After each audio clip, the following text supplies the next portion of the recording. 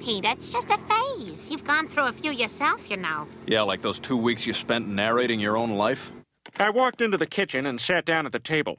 I looked with a grimace at the questionable meal Lois had placed in front of me. Of course, I'd never tell her how disgusted I was with her cooking, but somehow I think she knew. Lois had always been full of energy and life, but lately I had begun to grow more aware of her aging. The bright, exuberant eyes that I had fallen in love with were now beginning to grow dull and listless with the long fatigue of a weary life.